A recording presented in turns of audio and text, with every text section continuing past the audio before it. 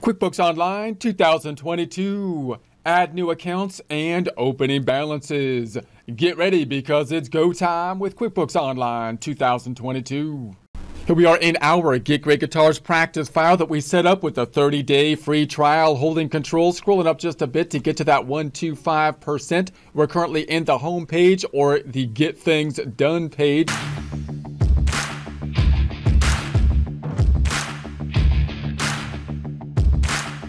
We're also in the business view if you wanted to change to the accounting view, which you can do by going to the cog up top, scrolling down to the accounting view, which we'll probably do as we go through this presentation because there are some areas where I believe the accounting view is better suited for entering some of these beginning balances, at least at this point.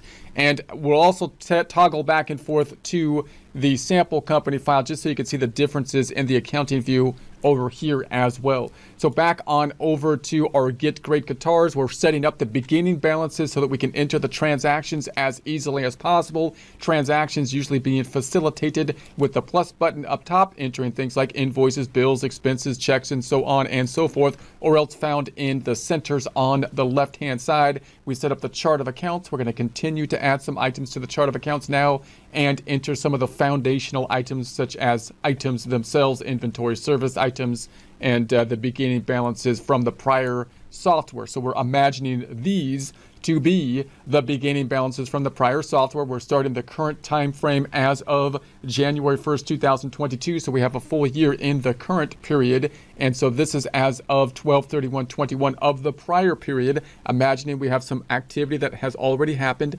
Imagining here from an accounting software prior to this, but you can imagine a similar situation just in terms of you just started business and don't have a formal accounting software prior to that point that you're entering the beginning balances for. So in any case, we're scrolling down here. We've been entering some of the more difficult items, which were the we already entered the accounts receivable, it being more difficult because it has a subledger. Inventory, more difficult because it have a subledger if you're tracking it within the system. And we had the accounts payable, a little bit more difficult because it has a subledger that's breaking things out, or sub-report. You can think of it as breaking things out by vendor, by customer for the accounts receivable, by inventory items for the inventory. Now we're going to enter some of the other ones which are a little bit easier to enter into because they don't have as much detail on the sub accounts, starting with the checking account.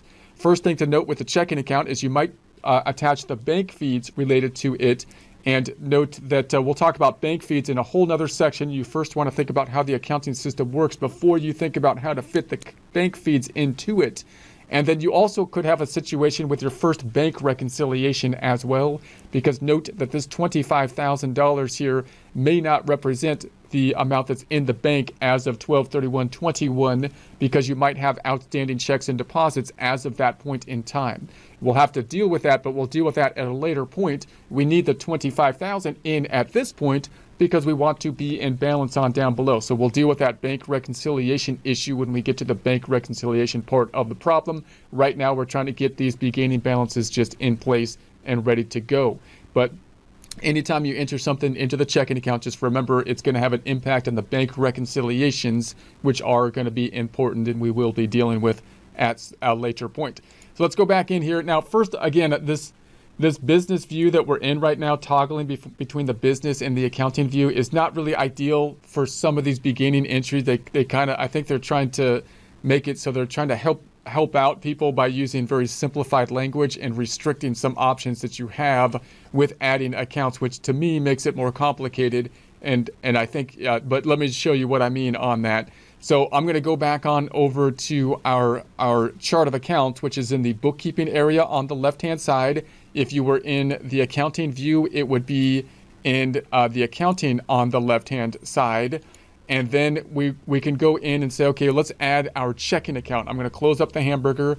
And normally you might go into here and edit this account and see if you can enter beginning balances, because that's one way QuickBooks often allows you to kind of enter these beginning balances in place. You can also just enter a journal entry, but you could go into the edit field.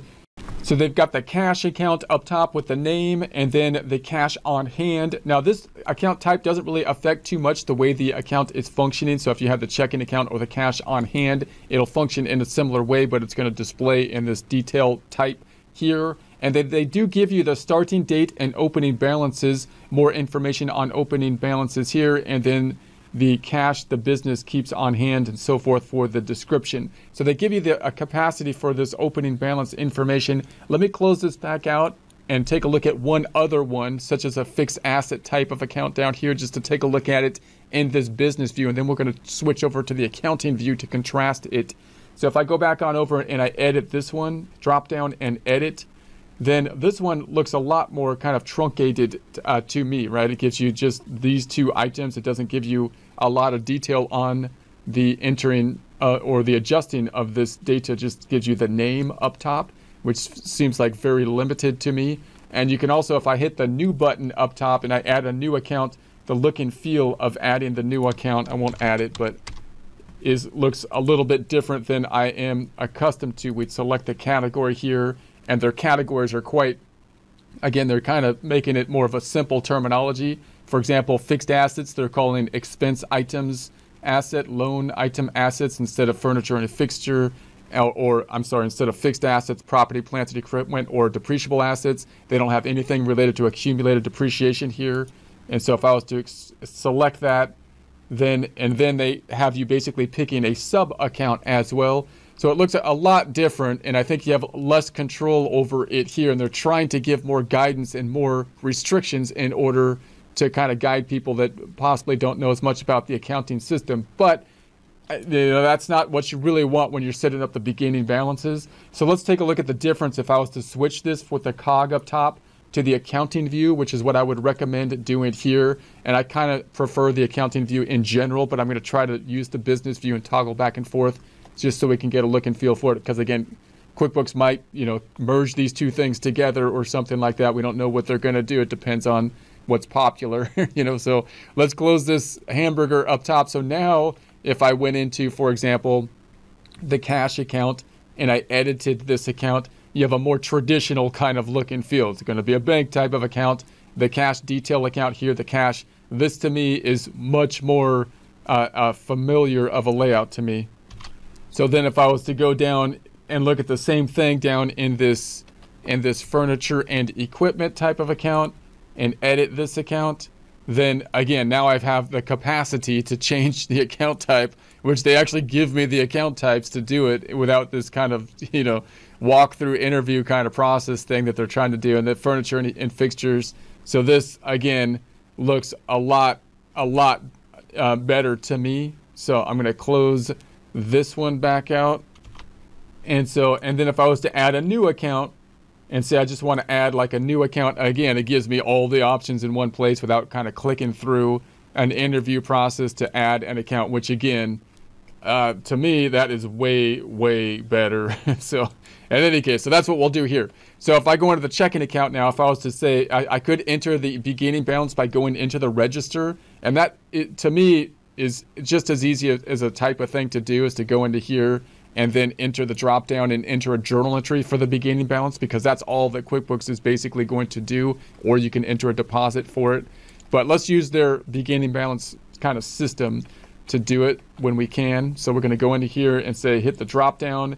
I'm going to edit this account, and then I'm going to go down here and say that they want, and note we also could change the name if we wanted to, from cash to the checking account or something like that. You could change this to the checking account if you wanted to for the sub account. This doesn't do too much, the sub account here, in terms of how it acts. And this this description, I could just remove the description here, and then I'm going to say down below we want more info on the opening balance. No, I don't want more info on it. We're going to choose an opening balance beginning of this year. So I'll say beginning of this year. Okay. And let's do other. Let's see if I can do other back here and say I want this one as of last period, just to make sure they don't put something in the current period. And then what was your account balance on 12/30/21? And then finally I can put in the 25,000 here, 25,000, and save it and close it. Changing the type or detail of the account may affect your accounting and reporting. Are you sure you want to do this? I'm going to say yes. And so there is our beginning balance here. There's the 25,000. If I go into the register, there it is. They entered it in as a deposit type form, which makes sense because it's an increase to the checking account. Let's check it out on our reports. Right click on the tab up top. I'm going to duplicate that tab. I'm going to go back to the tab to the left, right click it on it again, duplicate it again, back to the tab to the left, right click on it again, duplicate it again. We're going to be opening up the balance sheet, the income statement or profit and loss, and then a trial balance. We're in the accounting look of the view now, which means the reports are on the left-hand side, which also to me is a lot more straightforward. And it's just something I'm used to possibly. I'm not trying to criticize too much the business view, but it's not my preferred. It's not my preferred view. But in any case, I'm going to go up top and change the range up top from 010121 to 123121 and run it. Going to close the hamburger, and then let's go to the tab to the right and open up the income statement. Reports on the left-hand side. And then we're going to go into the profit and loss report. Let's do a range change on that up top from 010121 to 123121 and run that. Close up the hamburger. Let's do the trial balance to the right. Go into the right and go into the reports over there as well and type in the trusty trial balance and check that. I'm just going to type it in there to find that one. And so there it is, and do a range change up there from 010121 to 123121 and run that report. So if I go back to the first tab, we can see that they entered the deposit for the $25,000 on the balance sheet. If I drill down on that, going back to the source document, we got the deposit here. They used a deposit form, so if I drill down on that, it's actually going to take me to a deposit type of form. That's what they use with that beginning balance. So you can see that the system is going to use whatever form looks appropriate when they enter these beginning balances, typically with relation to the type of account we're using. An increase to the checking account would be a deposit type form. If I go down to the bottom, they put the other side, I believe, into opening balance equity, which we'll have to clean out later, but there's the deposit right there. So that looks like just what we would expect it to be doing. So let's go back up top. Everything looks appropriate thus far. Now let's add the next one. We did the accounts receivable before, inventory before. Let's do these two. These two are related: furniture and equipment and accumulated depreciation. Now we'll talk a lot more about how you're going to categorize your fixed assets, what's the best categorization, and accumulated depreciation related to it. We just want to enter the beginning balances at this time, but just briefly note that the furniture and equipment has a subledger as well, but that subledger will typically be oftentimes for small to mid-sized businesses, not in their accounting software, but in the tax software, because of the complications related to it and the fact that you have to have multiple depreciation schedules, one for taxes typically, unless your books are on a tax basis as well. And if not, then you can have a book depreciation schedules, tax depreciation schedules, and possibly multiple kind of tax requirement with depreciation schedules. The tax software, therefore, is required to do those schedules at least for the tax records, and therefore it usually has the capacity to do it for the books as well. So what you typically want to do is have your list of the equipment, which could be broken out into major groups. You would typically want those major groups to line up with your tax software, is what I would recommend doing, and then allow the tax software to then calculate the accumulated depreciation and the depreciation expense, which we enter into the system periodically, which we will take a look at when we get to the adjusting entries section of the course. So I'm going to look for an account that's a furniture and a fixture or a fixed asset type of account in our system over here. So I'm going to go back on over. I'm going to go to my chart of accounts up top. So we're in the chart of accounts, which once again in the accounting view is just in accounting, and the chart of accounts, close the hamburger. And they gave us all these accounts related to fixed assets. So they're the ones that say fixed asset right here. These are the main account categories. The detail type doesn't do much to change the actual type of the account. It's really the account type that we're focused in on. And so notice that I adjusted this one already. I think it was called before building or something like that. And so I'll show you how to adjust the name of it. But that was not in there by the default. And then they had land, they've got, and those two are standard, but then they've got long-term office equipment, and then these sub-accounts under the office equipment, computer, tablets, computers. And I think what they're trying to do here is show people these are the types of things that you might need to capitalize. And if they didn't show you that, they're thinking maybe you would have just expensed them. But I don't think you really need to break out this much detail, in this category. You might want to put them into categories, again, that line up with your tax preparer and the tax software.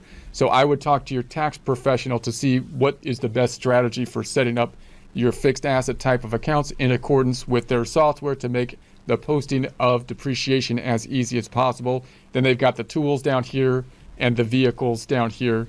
So I'm going to make our category for now to line up to what we have in our system. I changed this one, and the way I changed it, and notice I got the detail category still here. That detail category doesn't mean too much, but I'm going to edit the drop down and edit it, and I can just type in up top, I want it to be a fixed asset. The detailed category we can change to fixed asset, possibly furniture. Down here, I'm going to call it furniture and equipment, which is actually the name that I want to be displayed. And then the description, I'm not going to have a description, or you can just put the same item here. It's not a required field. Notice it doesn't give us the balance down here to enter the beginning balance directly into the system here. And that's really okay, because you can enter it with a journal entry just as easily. It might even be better to do that way. So what I'm going to do is I'm going to save it and close it. And I changed it. I'm going to say, yeah, I'm going to change it. I'm okay with that. And then I'm going to go down and hit and enter a activity into it. So we'll go down here into the fixed asset. Where did it go? Where did it go? There it is. And then I'm going to go right into the register. This works like the check register, but now we're in the fixed asset register. We hit the drop down.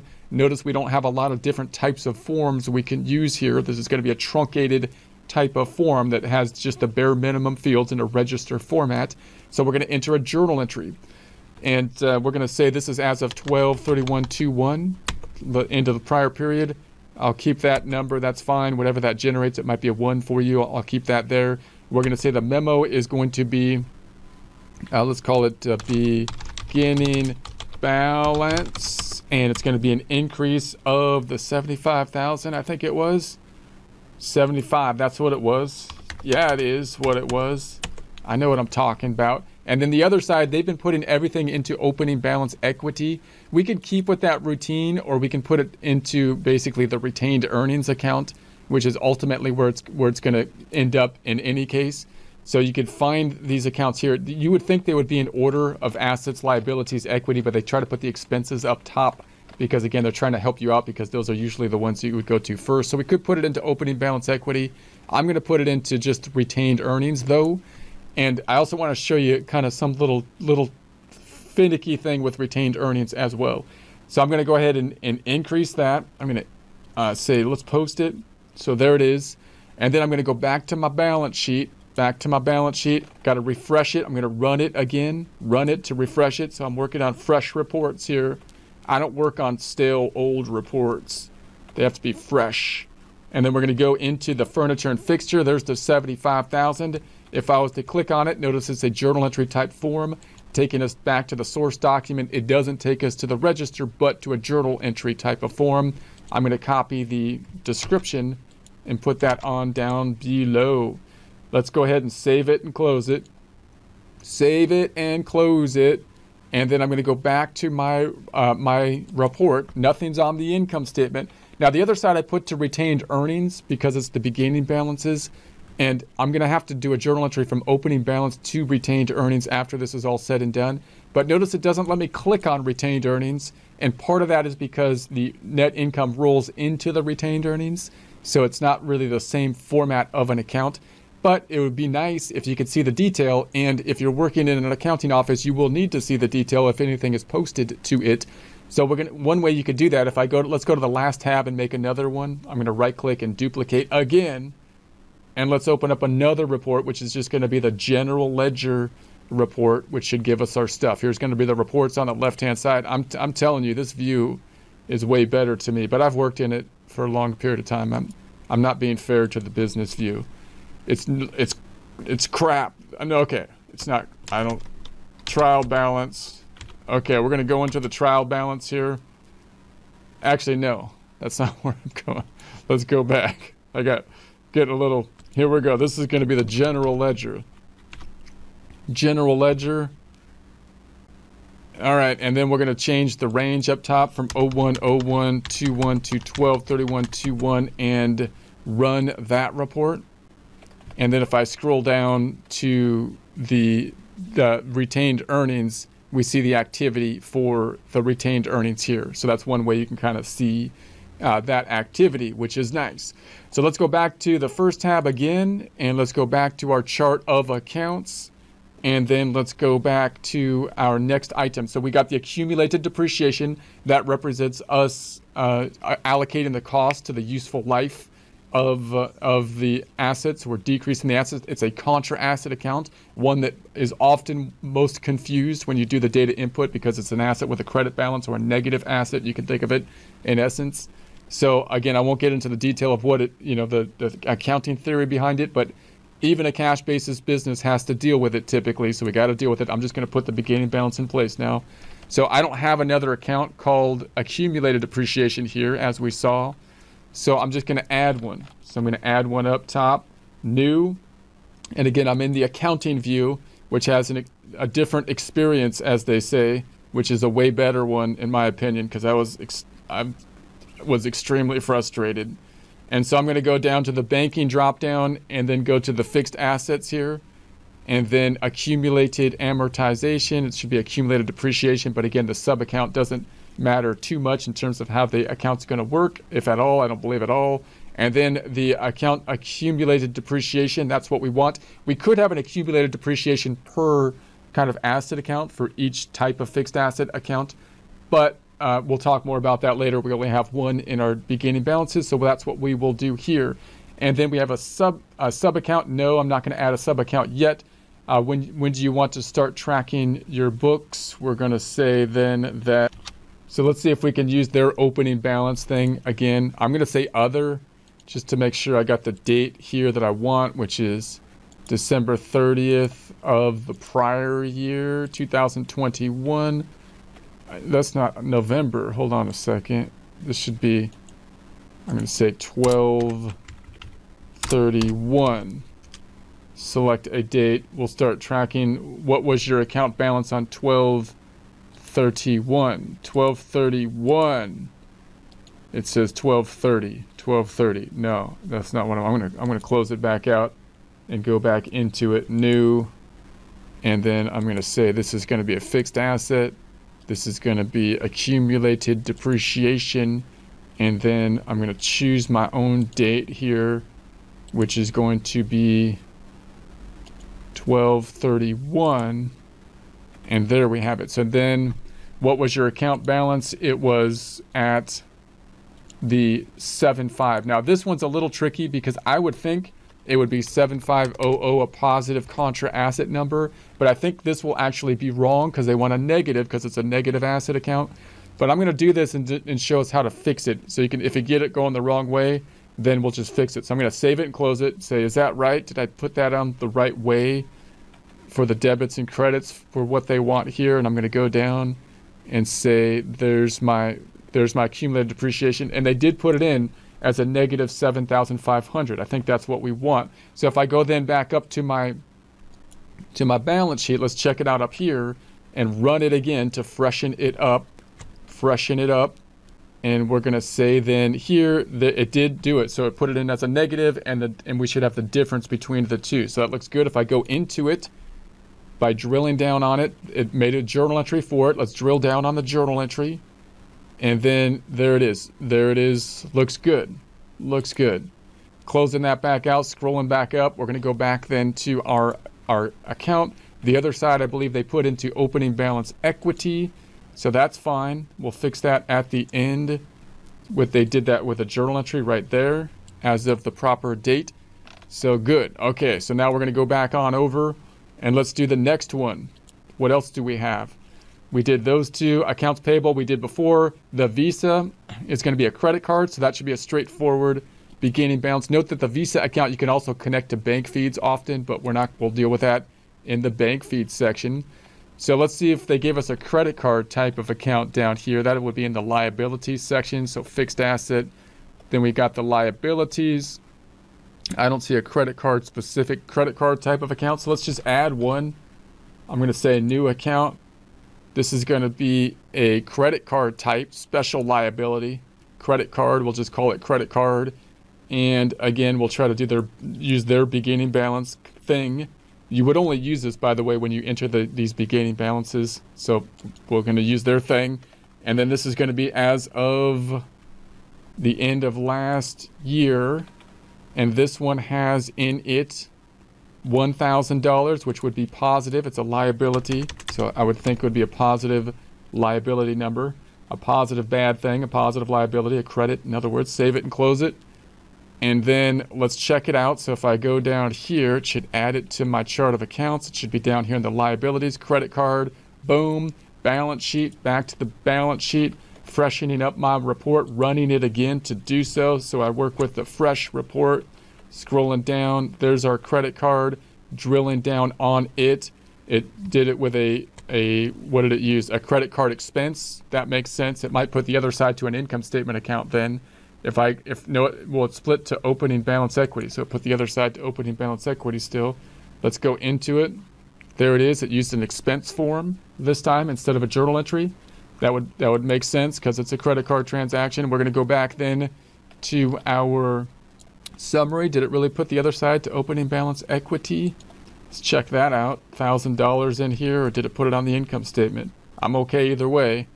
But there it is. It's on opening balance equity, no impact on the income statement. What else do we got? We got a loan payable, $22,000. Let's put that one in place. This is the last one, people. And then we have to stop this because that's all the ones we have, even though this is great times. Scrolling down, we've got the liability. Now, I would put this in as a current liability. I'm going to put it in as a current liability and break out the long-term portion periodically. That's another thing I'll talk about more later, but you might have a short-term and long-term portion of a loan.